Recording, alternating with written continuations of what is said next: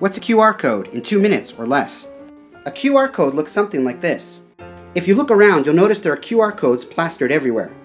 When you see a QR code, you pull out your phone or mobile device and it will redirect you to a web page or a video. When you go to scan in a code, you'll see something like this up on your screen. And voila, up comes the video or web page on your mobile device. What's the advantage of doing this? Why would I want to do this in the first place? Well, sometimes if you're out in the world or in the classroom, it takes a long time to write down a long, complicated address. Sometimes it's easier just to whip out your phone or tablet, scan in the code, and see the website or video. So in summary, a QR code is basically a shortcut to typing in a long, complicated address. QR codes can be as big as a building, appear in the classroom, or even show up in weird, unlikely places.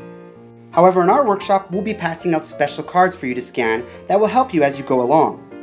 Each QR code is linked to a specific video that might help you with a tricky subject that comes up in the workshop. To scan these codes, we encourage you to bring your own technology to the workshop. Whether it be an Android phone, an iPod Touch or an iPhone, an iPad or any other type of tablet, or whatever you would like really. Well, maybe not this particular phone. For Android users, I would suggest QR Droid, a free and easy to use app. All you need to do is go on your Android phone or Android tablet, click on the Play Store, which will bring you to a screen like something like this. Search for QR Droid, install the app, and you're all set to go.